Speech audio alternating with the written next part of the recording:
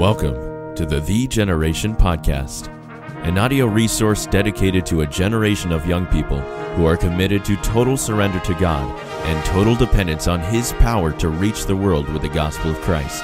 This podcast is designed to strengthen and encourage through a series of Bible-based practical talks. In today's episode, Evangelist Bobby Bosler will encourage you through a simple discussion on worth. Can God use you? Stay tuned to learn how much you are worth to God.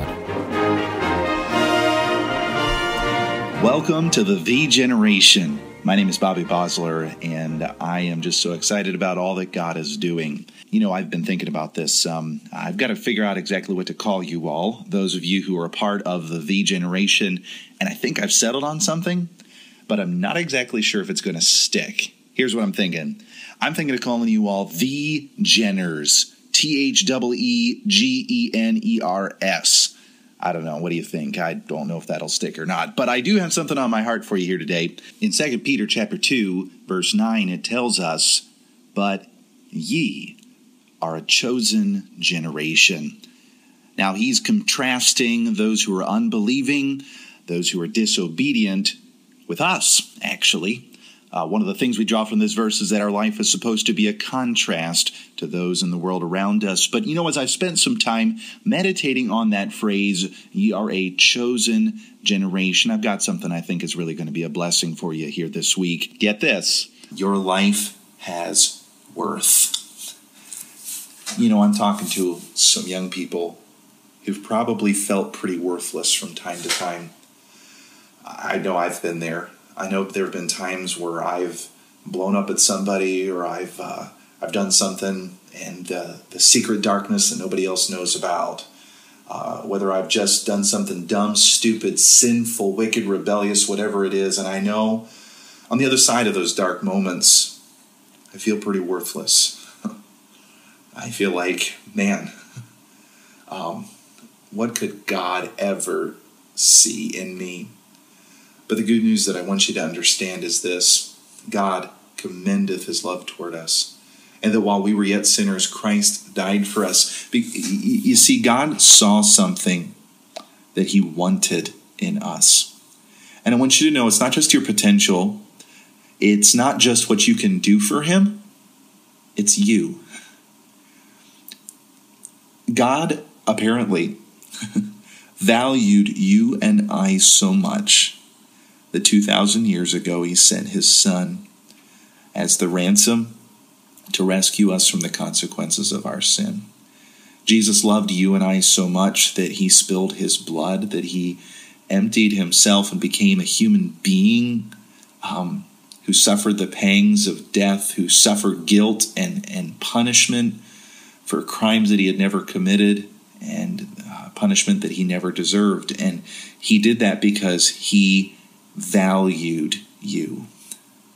You know, there may be some people in your life, maybe they don't value you like they ought to. Maybe people have said things like you're worthless or you'll never amount to anything. Can I tell you this? It's a lie.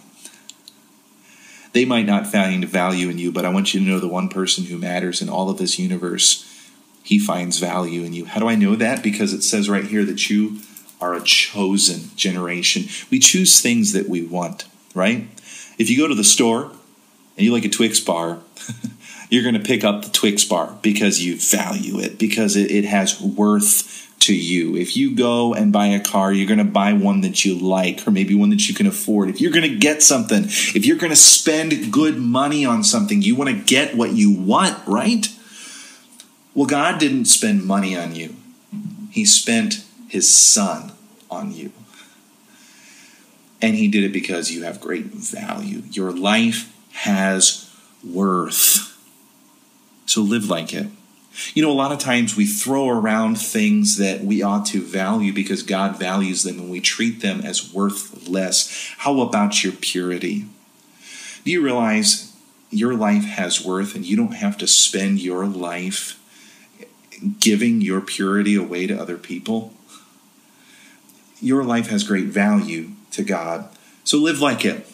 Live like your life is valuable to God. Don't live your life aimlessly. Don't live your life on worthless pursuits. Live your life for what God wants you to live it for. Okay, so you are a chosen generation. God looked down from heaven and saw you wallowing in your sin, and he said, I choose you. I love you. I want you to be saved. I'm sending my son to die for you, and I want you to be with me for all of eternity because I care about you. I want you that much. See, if you realize that you have value in the eyes of God, you don't have to try and find value or buy value with people. Girls, you flirt with the guys because you want to find value. Guys, you try to do crazy, stupid things and drive your car real fast because you want people to look at you and think you're something. You don't have to prove that you're something to people because God has already proven that you have value to him by sending his son to die for you.